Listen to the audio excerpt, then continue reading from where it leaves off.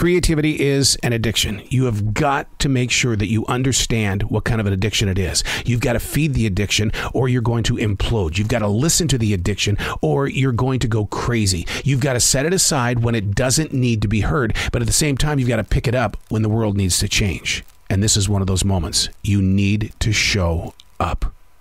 Unplugged because we will always say yes to creativity. Totally Uncut because we all make mistakes. So turn it into a tool. This is Arroe Unplugged. I call it stream thinking because I believe in the power of now. Learning how to trust free-form writing. I challenge myself every day. 1 page, 10 minutes only, no editing, with plenty of time to talk about it in the end. Stream thinking, allowing yourself to be in that moment of now. Because I believe our best decisions are made right now. And the way that you can strengthen that is you got to work that muscle. You've got to own your own leadership. The power of now. My entire childhood, my mother endlessly told each and every one of our kids, you better mind your own business. To do whatever it takes to keep our noses away from other people's situations. Well, in 2021, everybody wants to get into your business. They act as if it belongs to them. And if the information isn't shared, you know what happens? They make up their own stories. But you know who's more guilty of this? We are. I mean, look at what we're doing on social media.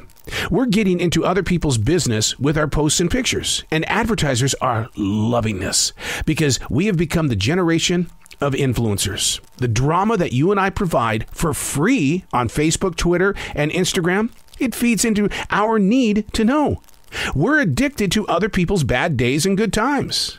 We can't mind our own business if you're showing your business right there in front of us. I've always believed in what Gene Simmons said. If you want something to be bigger than life, then make it in your heart bigger than life. Otherwise, nobody's going to show up. Mind your own business. What about the business in your heart? What happens if your personal beliefs versus everybody else's beliefs don't go together?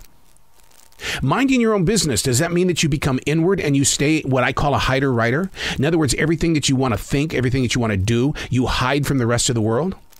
See, I always thought that bias means that we can have opposite opinions and still love each other. I always thought that having a best friend meant we're going to fight. And even with a marriage, we're going to have a disagreement and we're going to figure out how to work things out so every side is equal or somewhat equal.